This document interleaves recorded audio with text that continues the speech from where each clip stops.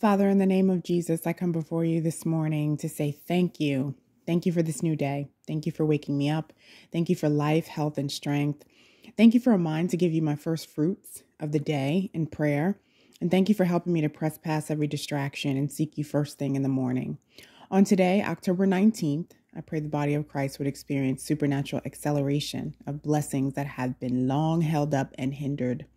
In the name of Jesus, I come against every hindering spirit that has been in operation behind the scenes to cause delay and frustration within the lives of your people. I pray in the name of Jesus that you would release and employ every angelic host necessary to ensure the timely delivery of the blessings that you have for your people in this season. The healing and deliverance, the salvation of wayward children, the abundance of finances to help build the kingdom of God, the new career opportunities, the new homes and relocation, the new business ventures and partners, the new marriages, the new God-ordained marriages, new earth angels and purpose partners, the reuniting of estranged family members, the biological children after years of barrenness, the freedom after years of incarceration, the miracles, the signs, the wonders, all that you have for your people, Father. I am praying in the name of Jesus that it would be released and it would touch down and manifest in the earth realm with no more delay. Father, many blessings you've desired to give your people in past seasons were intercepted by the enemy. But I pray in the name of Jesus that on today you would arise and in your fury scatter every form of darkness that has come to steal, kill, or destroy in this season. In the name of Jesus, may this season be the one in which your people will experience recompense, back pay, and an outpouring of latter rain.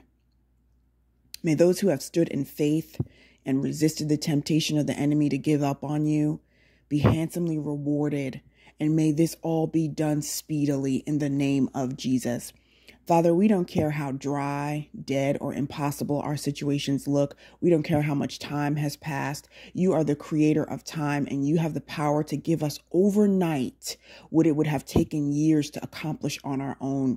So we trust your timing and we trust your way. And we know all things work together for the good of those who love the Lord and are called according to his purposes. Isaiah 43:19 says that you are doing a new thing. Now it springs up. You are making a way in the wilderness and streams in the wasteland. You are causing the impossible to happen in the lives of your people during this time. And I just thank you right now. I pray in the name of Jesus that everything the enemy has stolen from your people over the years is being restored double with great acceleration even now. May the women who have suffered miscarriages or long seasons of barrenness give birth to multiples, Father. May those who have been unemployed receive job offers making more money than they could have ever imagined. May those who have lived in apartments all their lives finally close on their new homes. May those who have sowed in secret, those who have done beautiful, wonderful things for other people in secret be rewarded in public. May those who have given just a little that they had in order to bless the lives of other people finally be on the receiving end of goodness and abundance. Father, you have seen the dry seasons. You have seen what your people have gone through. You have seen the way people have sacrificed and given. And you have seen how people have stood in their faith to depend on you to do that new thing. And I am just praying in the name of Jesus that you would accelerate the blessings of your people even now. When you are at work, Father, nothing can stop you. You are in control of all things. I thank you for being the God of second chances. I thank you for being a God of justice. I thank you for bringing blessings that we may have missed in past seasons back around at a time where we could be much better stewards of them, Lord. There were marriages you wanted to give us in prior seasons, but we weren't ready. There were new homes you wanted to give us in prior seasons, but we weren't ready.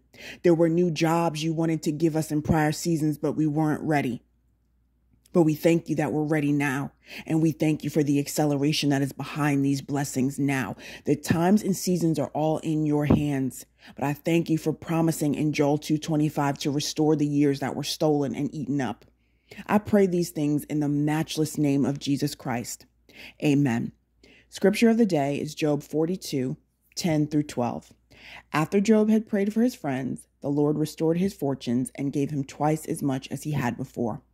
All his brothers and sisters and everyone who had known him before came and ate with him in his house.